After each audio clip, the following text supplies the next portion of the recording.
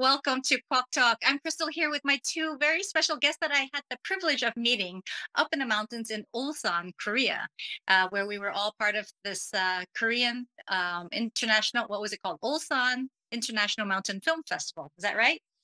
So I have Yeah, here Oswald and Bartek, and I will allow you to do the honors of telling a little bit about yourself so that I can kind of start unpacking the interesting film that you made together on the mountains and the experiences you've had. And I have many questions about life, but let's start with you introducing yourselves first.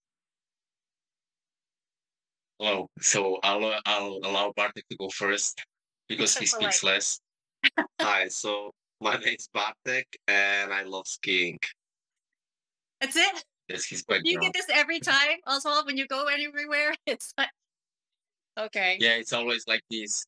But okay, I'll say more about me and maybe Bartek will come with a couple of words more. So hello, my name is Oswald Rodrigo Pereira. I'm half Portuguese, half Polish. So let's say my Polish part of my brain decided that I like mountains. And 5 years ago, I decided to go as a TV reporter for a expedition to K2 in winter. And since then, I started producing and preparing either small, short documentaries or longer documentaries about things that happen in the mountains. But what I really try to observe are the intentions and emotions that sometimes are awake just when faced with the highest peaks on Earth, because what we see there is so extreme that I think you can see another level of humanity, of emotions, of living. I wonder it's the deeper, more honest way of seeing human emotions because you're faced with situations that are literally life and death choices sometimes. And when you see how things play out or how people react to certain situations, I can't think of a more metaphoric way than to use a mountain as a launching pad for talking about humanity. So um yeah, let's okay, so that's Mhm. really interesting. Yeah. I think it's quite a tough, I would say, mission because there are moments that I prefer to switch off the camera. I had situations like seeing someone close to me dying or someone being dying for like 1 hour and a half in front of me. And maybe some filmmakers would film it because it would make like a potential image that would be like really important for the film. But for me, it was more important to think about the family of this person and think that, and also respect. And basically, you are trying to help this person. And even when you know that you will not help this person anymore, I never thought about switching on the camera because I felt like it's more important than any climb, than any film. So as I said, it's sometimes you are in very sensitive situations, and I think it's always like the most important is to be just keep your values and be a human person, not just a climber or a filmmaker. And on the other hand, sometimes you see emotions or like quite deep situations where people are exposed, and it's always a thin balance because maybe sometimes you will show a little too much and you will hurt the protagonist. I'm not saying this in case of Bartek, but also in case of other films that I did. So it's always a thin line, and I think I still try to keep this balance. Maybe at some point I will be already used to so many extreme situations that I will not care anymore. But for Mm. now, I still try to keep this, human vision that not everything that happens there probably could be very attractive to be shown. But then I think it's not a reality show. You don't want to show like all the dark sides and destroy someone just because you want to make a good film. You bring up a lot of points there. I'm trying to process it right now, but the idea of the politics of framing of what you show or what you decide not to show in a film that could, like you say, expose certain elements that maybe some people don't want to see or you don't want to share. Um, but I'm wondering if it comes down to your innate values to begin with of what your fundamental core issues are in how you interact with people, right? um, can I just go back a little bit to talk about like the title of your film, even the silent escape. I'm thinking about silence, and I'm thinking both of you. You were on a two-man expedition for what was it, 50 days? More than 50 days up there, just the two of you, right? More or less. It is, yes. Yeah. So I mean, and obviously you have encountered people, but to have the isolation of being with just one person on such an, such a dramatic backdrop with very limited resources, what does silence mean to you? Like, how do you what is the silence in the mountains? What do you hear in the nights, and how does that kind of silence affect you as a person? Like, would you go crazy, or is it a beautiful thing that you take in as a meditative, or to what extent does it change the silence, turn into something disturbing? I wouldn't always call that a silence. It's adventure in mountains, but just in a remote place. And yeah, switching off internet for a month and literally doing it because you can't really turn it on. It's something special nowadays, I would say. Like for me at least, because normally I'm every day at work. So there I can just completely get out of it. And yeah, that's valuable for me. Yeah. So it's power in a sense. Yeah, maybe you could call that. Beauty. And staying with just one person, I think less people, even better and easier to actually, like we met on a big expedition and staying with more people in the base camp is much, much more difficult. Yeah, I would say it's a luxury to be disconnected from civilization. And I don't want to sound rude, but sometimes it's even good to have some break from your friends, maybe family if someone has one. But most of all is like of these like speed that you have every day. And I don't know if you can recall the last time you didn't have internet for, I Mm. don't know, 40, 30 days. Because for people, it's even hard to imagine that after a month, you don't even have Spotify. So even in terms of music that you can listen to, Yeah. you have silence on your phone because Spotify after 1 month, even the sounds that even the music, the tracks that you downloaded, they are offline, so you cannot listen to music anymore. So even on this matter, it's a silence there. So I would say, from one hand, what Bartek said, and when he says a sentence at the beginning of the film that the main goal was to run away from civilization and the internet, of course, it's, I would say, the most important goal was to climb and ski down. But meanwhile, you can understand in the film that we are happy being there, that we are happy having each other. And of course, after some point, maybe there can be some frictions or people will, argue or discuss. In our case, it didn't happen. Actually, we were more tired when we met probably other people because Mm. then you're already in your comfort silent zone. You like interact with each other, and suddenly you meet new people. We spent when there is bad weather, we spent like 10 days in base camp. We didn't have anything to read because our digital books broke. Uh, So basically, we're there. We were forced to Forced to be talk. with these people. And That was yeah, and painful. I'm not saying they are bad people, but you didn't choose them. They just decided to go on an expedition, Yeah, and yeah. suddenly you share your intimacy with them. If you Uh, are sick, if you feel bad, if your head, I don't know, you have some problem with your head, and then you need to spend time. So you yeah, start opening with these people, and suddenly you have like very deep conversations with people that you never seen before, and some of them you'll never see them again. yeah. So it's quite unique. But yeah, so I would say from one side, it's like this escape from civilization, this peace, this Yeah. silence. And also, I would say in the mountains, you dive somehow, at least me, because maybe I see things differently than Bartek, that I think I dive deeper into myself. Even the 10 days that you have to spend in base camp doing nothing, it's a tough experience, but I think it teaches you like a lot about you. Yeah, yeah, and then many people don't want to find a deeper self because it's uncomfortable. Sometimes it's hard to do, and you think and thinking about silence. A lot of people they can't handle awkward silences, like even a moment of quietness. People make a laughter or a joke because we're so used to all this stimulation that we don't know how to treat Small silence. talks. Yeah, yeah. Yeah. So you're saying that there is something that we need to kind of go beyond in order to find that deeper truth, or that open up that more pure space for us to kind of search for things. Um, can I I also remember conversing with both of you back in Korea.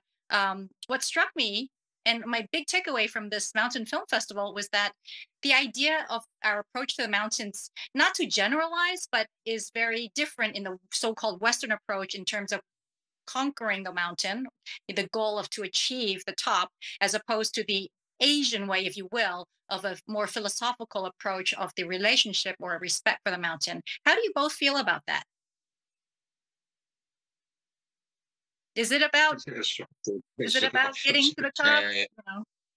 I think probably it's again different for us because, like Bartek said, it's an adventure for him, some sort of like spending free time.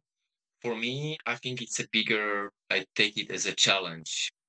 I'm not sure if I think about the mountains in a philosophical way, but probably it's some internal trip as well. I mean, when I'm at the expedition, I become more quiet, peaceful. I return with a different mindset. So I would say in my case, it's a combination of both, like the sports side, because of course you are there because you want to climb the mountain. That's why you went there. But on the other hand, I would say this time that you spend with yourself, with another person, the partnership you create, the bond, means that you return home changed. And I think for the better. And it doesn't mean that you are a better person, but you are more self confident and you know more about yourself. Do you change So I every would time say you come back from the mountain, like each trip? that that's for sure. And I know people that sometimes they go for like a week of this solitude. I Yeah, don't know how to call it, like treats that they don't talk for a week or something. yeah, And I say, well, I don't need that because I've been like so many times in the mountains that you spend so many hours alone yeah, yeah, and in extreme situations. But usually you are like really in peace when you climb. You don't think yes, about like the dangers. I think you go in some slow motion state of mind yeah. that I don't need like meditation at home because I Mm, got my it's dose for my life. your process up the mountain is already very meditative. Is it for you also, Bartek? Is it meditative for you, or is it more of a thrill for you? Like, what is it that drives you to do this? And you are, by the way, skiing down the mountain. You are not just climbing down like normal people. Yeah, so it's mostly an adventure for me and a perfect way of spending holidays. And yeah, but besides, of course, it helps to understand how valuable normal things are. So when you come back, normal bed, family, and so on, you enjoy much, much, much more. So it helps in some way, as Oswald said. Yeah. I think I think we all know the power of the mountain, but maybe a lot of us aren't willing to do it, or until we do it, do we know the life-changing powers it has. So for example, my daughter, when she went for a 3-month hiking trip around the mountains, she came back, and she used to be a dancer, and she went straight into a ballet studio, and she couldn't handle it. She said she couldn't function with the four walls with mirrors. She's like, how do people function looking at themselves and being in a constricted space when she had the world, she had like sleeping under the stars. She could go back. And it's interesting, how it transforms you. Yeah, I would say sometimes it's even, I would say for me, when I come back from the expedition in mountains, it's even hard to talk to people because on every expedition it's different, of course. But after this one, we're like together 50 days. And I think 3 weeks later, we went on a run, a relay run, 400 kilometers to the seaside of Poland. And at the end, there was an after party. And there were like, I don't know, 100 people, maybe 200. And a friend of us came to us and said, guys, maybe we should stop talking to each other because you spent already so many days. And I don't know, like somehow instinctively, we're searching for each other in the crowd. Like we are, I don't know, partners or we have a special bond, which is Yeah. maybe dangerous. But I would say, back to the time after the expedition, that you get used to one person that you share everything with. Then suddenly, when you have 50 persons around you, asking you questions like touching your face, which is burned by the sun, and how are your frostbites, blah blah blah. How was the expedition? And you hear like the same question so many times. after some point, even me, and I'm a social person, I was like, Mm. okay, I would need some holidays, and maybe I'd like to go back again and spend like 2, 3 days in the mountains to have like a decompression time. Mm. So Yeah. I would say, yeah, you get used to like your solitude, just your partner, you, and freedom. That, but of course, then you have the practical things, like Bartek said. You have nice food at home. You have your bed. You can take Yeah, a you shower appreciate. and Right. change clothes after 50 days, Yeah. which is, of course, I mean, civilization has nice things. And I remember when I come back from Manaslu in winter, and some days later, it was the birthday of my friend, and I went to a club, and they were like, it was quite a posh club. You know, people were ordering, I don't know, champagne, bottles of some alcohol or Yeah. whatever. And I looked at these people, and I felt like so distant because I just came back from a village, Samagun, and there was a woman that was about to give birth, Oh, and of course she couldn't afford to fly with the helicopter to Kathmandu, so all the village like gathered money to make her fly. But before she made it to Kathmandu, she already gave birth somewhere there in the helipad. wow. So I thought about these women, and then I saw these people, in the club, like having fun, Yeah. and I felt somehow disconnected. But then I thought to myself, okay, but the other, I would say, civilization or culture in the small village, it's neither mine. I mean, I don't belong there, Mm. but I also felt that I don't belong to the place where people have Mm. already, their Right. a luxury life, and they can think about like how they dress to go out or something. And there was this woman giving birth. So I would say the time after the expedition is always like this time that I feel like between two worlds. Yeah, and it also seems like there are things that happen. You have these encounters that force you, or maybe naturally allow you to reassess what's important in life. But back to your point about the woman giving birth, I was thinking, do you think that it's really is there a gendered space on the mountain? Do you think that women um, have to endure different types of challenges up the mountain? Do you think it's equal? Do you think that we have to think of it in different ways? Um, yeah, I think that first of all, physically, so that's a physical challenge, right? And of course, here there are natural differences, and we have the same actually rules, right? We climb the mountain, and that's it. So in this regard, of course, you as women have, much bigger challenge to face. Yeah, I would say there was once a test, a survey, and they compared like women that decided to start in an ultra marathon and men. And for men, usually it was like a bet on New Year's Eve. Oh, I'm gonna marathon or run a half marathon or ultra marathon. And they compared that there was a bigger percentage of women that decided to take part in an ultra marathon that finished the race. Hmm. So we could say that usually for male it's easier to decide to jump into deep water, but they don't accomplish. So this shows that women, when they decide for something, I think the mental is somehow stronger. But as Bartek said, like if we think about like physics and natural like capacity, of course I would say, I mean, not climbing, because I think in rock climbing the difference is smoother.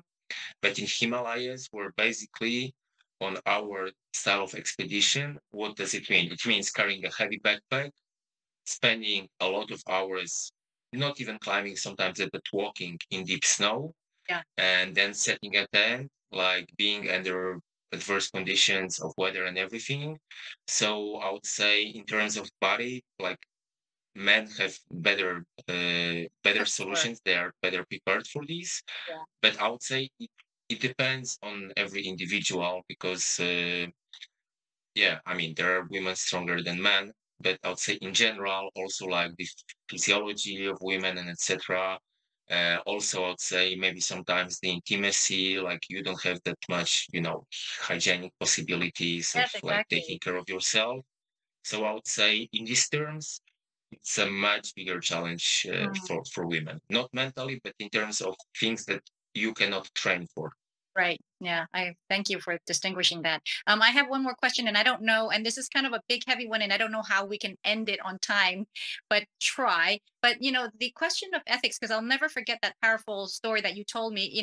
And the reason you're in Spain right now is that you went to do a speech for Carlos, who you actually saved, who had a broken leg on your expedition, right? And it's part of in your film, and so you went. It wasn't part of your plan, and this came to you, and you both decided to go back up there to save him, where this was a positive case, but in some cases maybe where some people think, okay, well, what are the chances of somebody being saved? How do you make these hard life decisions of whether you're going to risk your life for the sake of saving someone else, and what does that mean for everyone? Can you talk a little bit about that? So maybe I'll start. And I had already a situation in my life when I crossed like the line of what's safe for me, and I was angry at myself, but I decided to stay and help someone. But this time it wasn't the case. When we made the decision, first of all, it was obvious for us that if we can help, we'll go. But also, we never thought that we were risking our life. We're just thinking we are helping someone. Of course, just in short words, when you are like in a nice hotel, you get your breakfast, shower after 50 days of expedition, and you're in your comfort zone, and suddenly you are launched again, and you see the base camp, and then suddenly you are on Camp 2 on the mountain that you were like, it's done, I can go home. It's a, it's a, it's a strange experience, but I think we never hesitated a minute. And I think when we talk about partnership and us like working well together, it's also important not, to have like the climbing speed or something. It's the values that will decide about the life, and the values will decide about our partnership.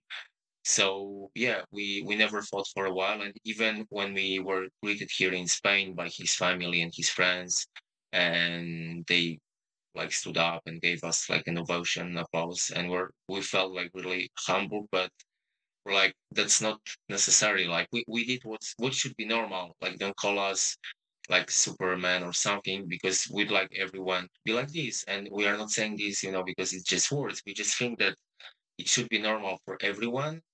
I It's mean, not. everywhere.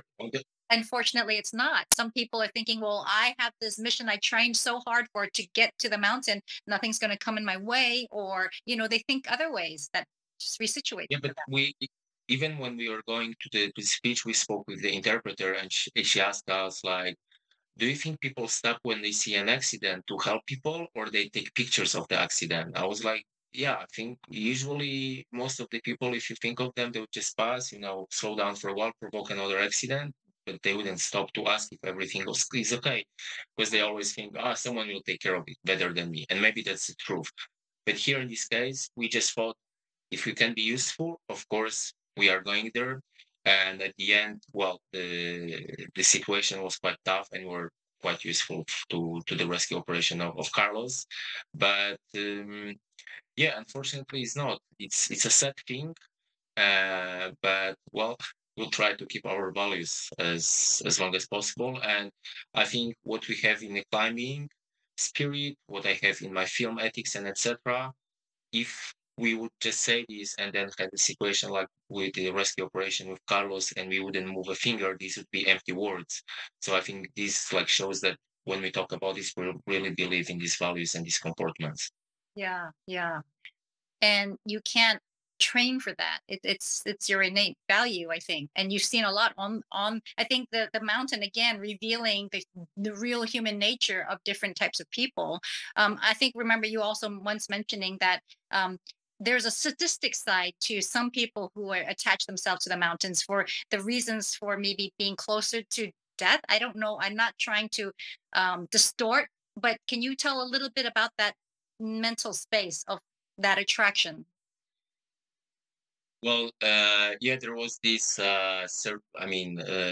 some scientific research by a university from Canada, that basically people that went out from trauma, like develop a better like preparation for extreme sports, and in this case, it was compared to mountains.